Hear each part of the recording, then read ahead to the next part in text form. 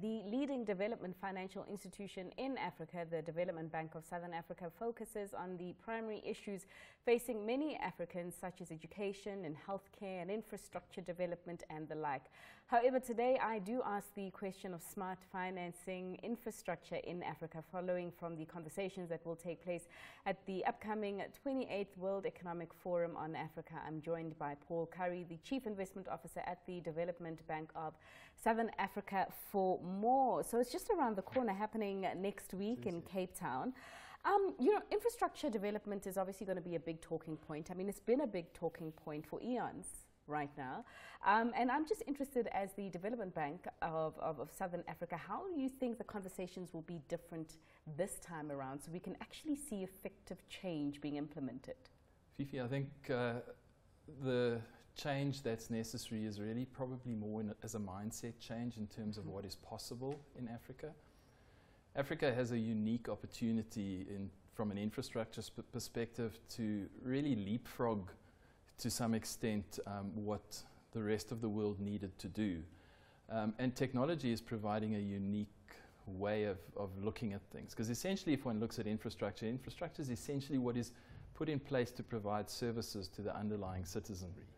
And if one follows simple traditional mechanisms of power, water, and transportation, one looks at big projects, and really infrastructure is looking, or is now looking at different ways to deliver similar types of services. I think things like broadband are absolutely critical. Broadband transforms the environment that it is in, through enabling better healthcare, better education, and better economics. No, for sure, because I mean, I think the thing is now, as we talk about, increasing connectivity and the benefits that will bring, is when you're rolling out new schools or new roads or new hospitals, it's about ensuring that as we do build these hard infrastructure developments, that there's softer infrastructure that also comes in there by way of broadband or fiber in these things. We've got Wi-Fi hotspots around to enable economic activity to take place. And I'm just thinking, and I'm wondering, as the DBSA, when you're looking at projects to finance and funders who you approve, are some of these the checks that you tick off before dispersing of capital? Absolutely. We have very, very clear criteria in what we put in place. We're very conscious of stranded assets in the sense of where technology is moving to, and not to create infrastructure that's going to be outdated in the very short term.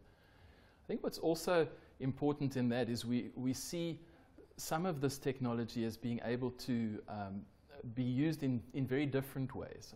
The DBSA is really looking at two major new streams. As a DFI, our job is to assume more risk. I mean, we're capitalized by the state, so that capital has to be used in an effective way to actually almost pioneer certain new solutions. And at the moment, there are two major streams that we're looking at.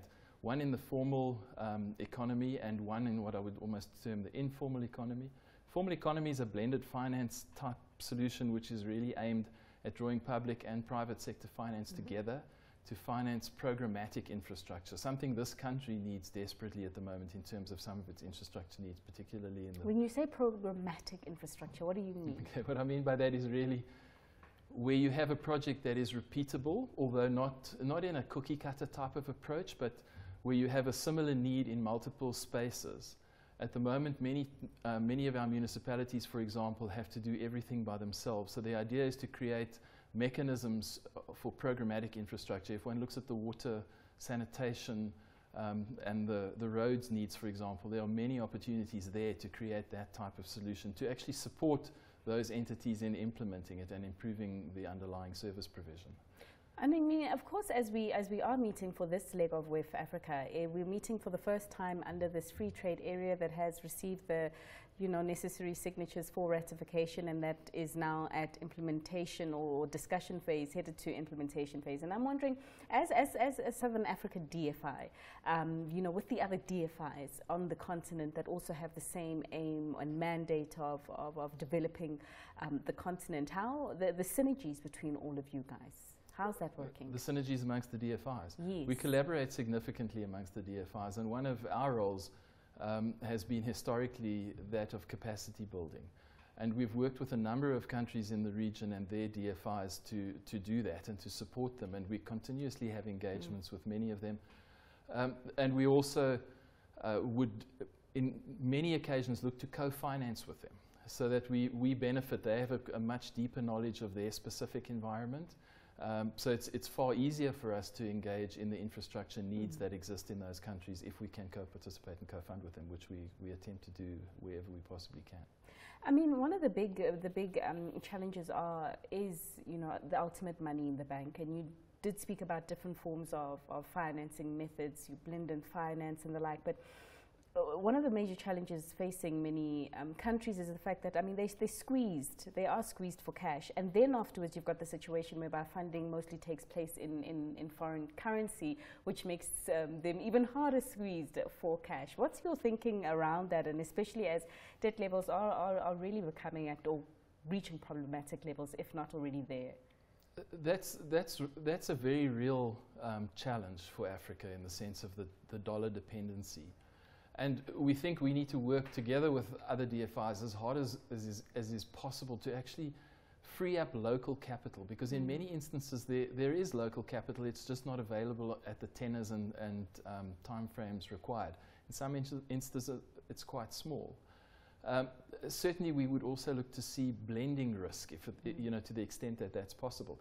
In the South African context, government debt is fairly high, but the private sector is significantly underinvested in infrastructure. And there is, if we can find an acceptable way to do that and to create these co-investments in core infrastructure, it would be certainly a way to accelerate that development. And that's something we're looking at very hard with people like ASISA and with BASA and the banks, in how to formulate and structure something like that. I mean, because when I was on the WEF website, I didn't realize that we had so many elections and political changes on the continent this year, I think around 20. And, speaking specifically in South Africa's case, I mean, one of the reasons why we have a private sector that is underinvested in infrastructure is because of the changing, political landscape. You never know what's coming in terms of regulation, and it makes pricing for risk very, very difficult. In your engagements with the private sector, really trying to strengthen those PPPs, what are some of the main concerns or issues that do come up that certainly, South Africa's government and even African governments can work on to improve so as to free up the capital to fund this infrastructure? I think the primary requests that we see in those spaces are one of transparency and good governance. And to the extent that we can establish programs that can clearly demonstrate that, and that the conversion of capital to a utility and to a real asset is quite clear and transparent, there's significant support for it.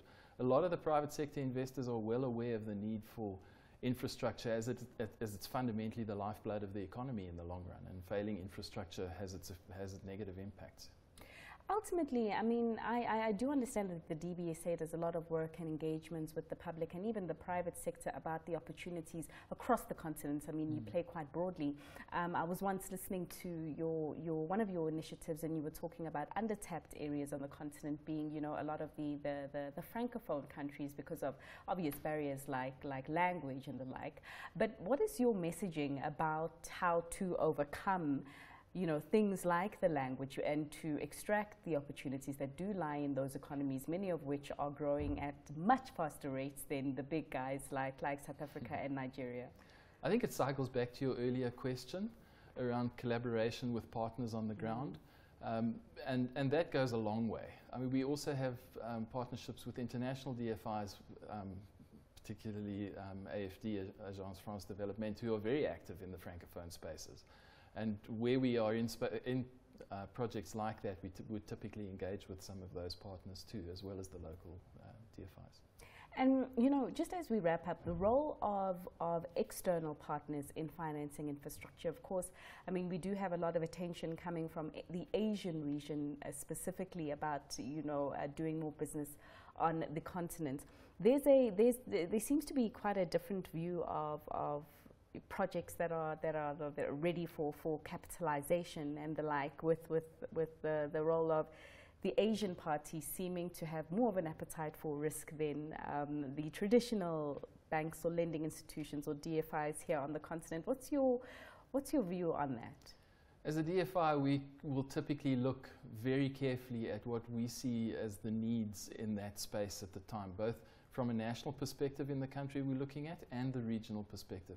If it makes sense, we literally will partner with any investor who's coming in there, provided it meets those criteria, is developmental, is not going to result in a stranded asset, and is going to be to the benefit of the country and the region in the long run. Yeah, ultimately it's all about the Agenda 2063 goals, right, in terms of achieving that sustainable development. Correct.